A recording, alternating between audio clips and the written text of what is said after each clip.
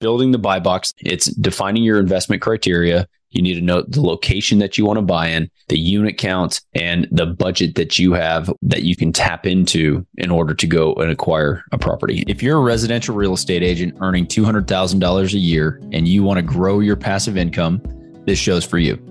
Learn the secrets other agents use and hear from experts in our field in order to guide you along your journey to investing in assets like apartment communities so that you can turn your commissions into cash flow. I'm Randall DeCleared. Let's go, baby. All right, welcome back. It's great to have you here today. I am kicking off a series now about real estate multifamily deal going full cycle. So I'm glad you're here for this. I want to walk through the process from acquisition, management, close, and just talk about each steps in the process to give you a better idea of how they work and how they operate. And then we will conclude the series. So hopefully you will have an idea along each step of things that you can pull on and ways that you can go out and start looking for some of these deals yourself. Or it'll give you a better understanding as to why it's time consuming and difficult to do on your own. And you should invest with guys like us who just go out and do it all the time. As always, if you're getting a value out of the show, then please jump on, rate and review. If you would like to watch the show, watch the guest interactions that I have with other people, we have it on YouTube, and you can go to YouTube and our show is at Agents Building Cash Flow. Another thing that we started doing is Instagram. I really love Instagram because it is short, poppy. We're able to get some content out there very quickly in 30 seconds or less. So we've got those shorts going on. We've had some good feedback on some of those things. So jump on Instagram. You can find it. I believe it's Randall DeCleared is on there, and you can search for all of the content that we're putting out there as well. So let's go ahead and jump into it. And I want to show you exactly how and why multifamily. So let's go. Okay. So we talk about a lot, right? Why multifamily and why Class B and some of the things that we're looking for. So the reason I like multifamily is because being in real estate for a long time, dealing with tenants for a long time on a single family front, I have gotten to know dealing with tenants. I've understood that business. People always need a place to live. And so to me, it's a very recession resistant type of asset that you can buy. And as long as you manage it the right way, then you're going to know that you're going to have some stable, consistent cash flows coming in based on the way you bought it and what you've done to the property. So I really like it for the security and the stability. Really, that's one of the main reasons, right? The other side of it is the tax benefits. So right now we're looking at selling a property and we'd have a large tax bill on that property. As through 1031, I can roll that profit and that sale into a multifamily asset, reduce my earnings because I'm going to do cost segregation on the property. So I'm going to reduce the earnings that I had, the tax bill, while also deferring the $100,000 tax bill that we would have just from the sale of the other property. So we have $100,000 extra to work with, plus any other income that I earned outside of the sale of this property that we're 1031ing. I now get to reduce that income based on the acquisition of a new property. It's a massive gain in deployable capital along with tax savings. So we can talk through all of that as well. The other reason with multifamily, it's economies of scale. The ones and twos, when you're knocking out these properties and you just have these small units that you're dealing with tenant 101 all the time, you could make money through those. But if your property goes vacant, then you're 100% vacant on that one asset, right? And you're dealing with most of it, at least we are, because we are professional real estate investors, professional real estate companies. So we are dealing with it ourselves. You may not, you may have a property manager, but that property manager is going to reduce your cash flow on that property. So we like multifamily assets because, again, you can go get third-party management. Their fee essentially is built into the deal, and you know that you can hire X number of people to be on site, and they can manage that property for you. So it becomes a little bit more passive, not 100% passive unless you're investing with somebody like us, but a little more passive, right? And then obviously we like the fact that you can exponentially grow the value of the property based on small incremental changes that increase your NOI. So it's either reducing your expenses or increasing the income through rents. So those are all the reasons we like multifamily. Now, knowing all of that, let's jump into the first step. This is, again, we're taking a deal. We're going to go full cycle. And I want to show you guys what it takes to go out and buy some apartments. Okay, so on today's episode, we're just going to cover the basics, which obviously when you're going out and you want to buy something, you need to figure out what it is that you want to buy.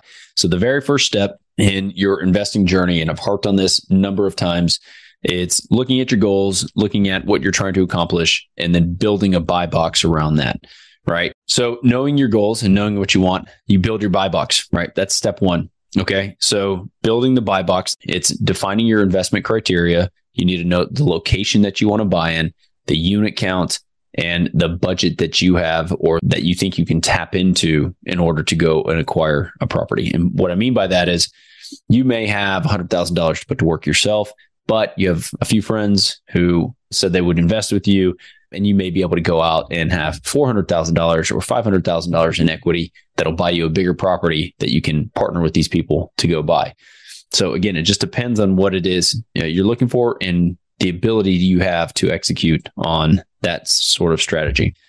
So let's assume that you put together a buy box that says we have $500,000 to invest and we want to do it in our backyard so that we can go and look at the property, and that will guide your ability to purchase or know what sort of property size you can go and acquire.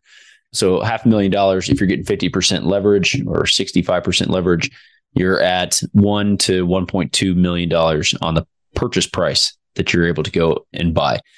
That makes it pretty easy for you then to go and say, what's in that price point? What's from 800,000 up to 2 million? Because maybe you look at these $2 million properties, maybe one's sitting on the market for a long time and you can make a lower offer that gets in your buy box.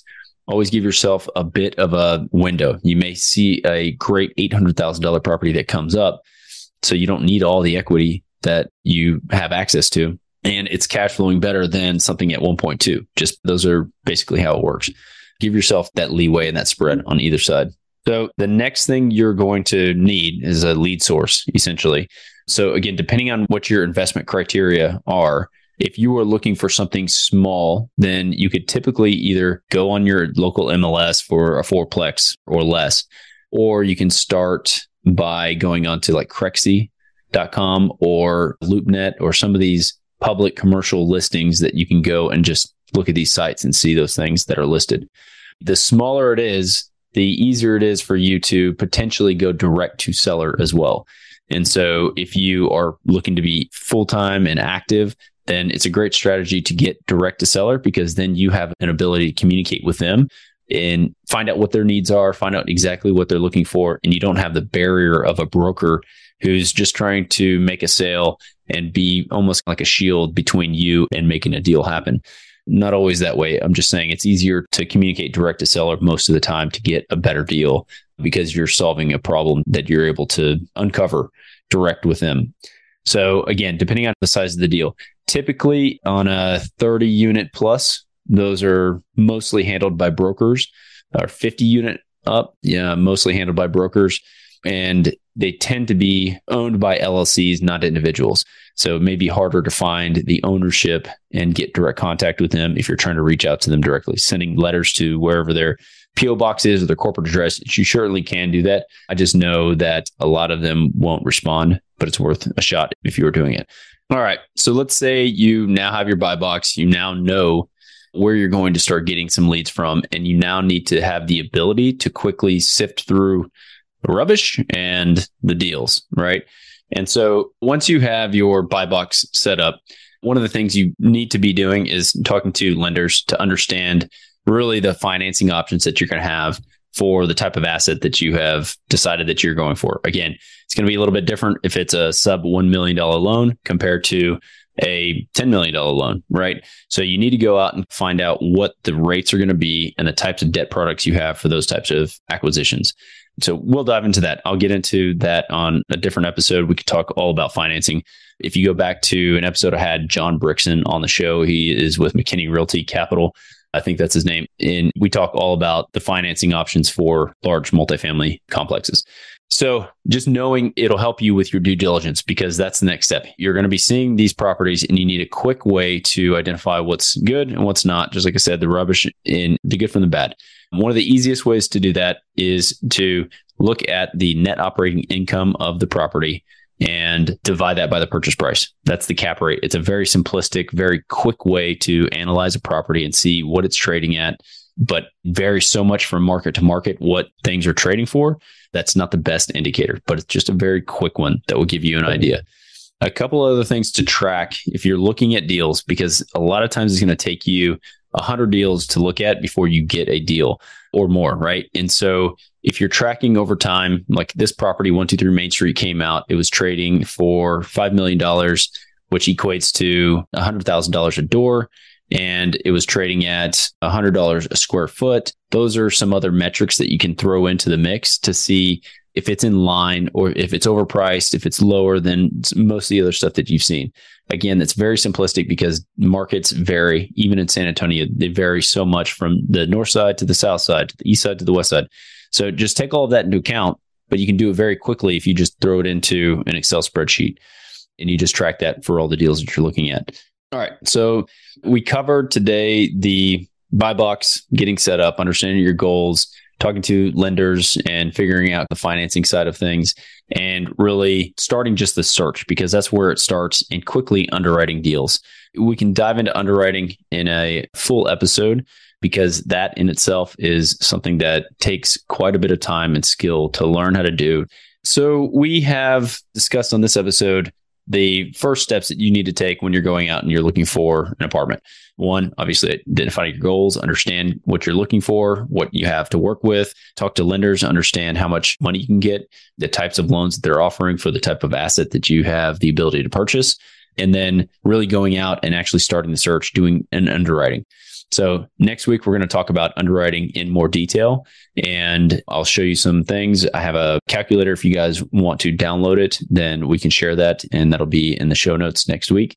And then we'll keep going with the series as well. So it was great having you on today. I look forward to continuing this conversation over the next few weeks about taking an apartment full cycle and what that looks like.